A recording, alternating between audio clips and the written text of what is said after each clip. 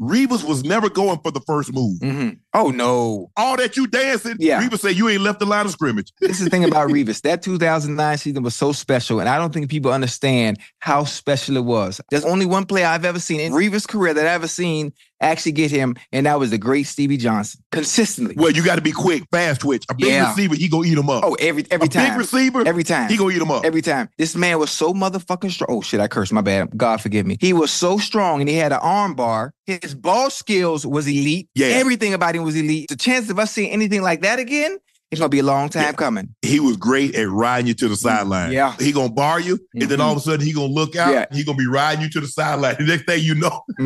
He going to play that ball now. He had elite ball skills. He was elite in bump and run. That 2009 season was special. That'll never, ever be replicated or duplicated.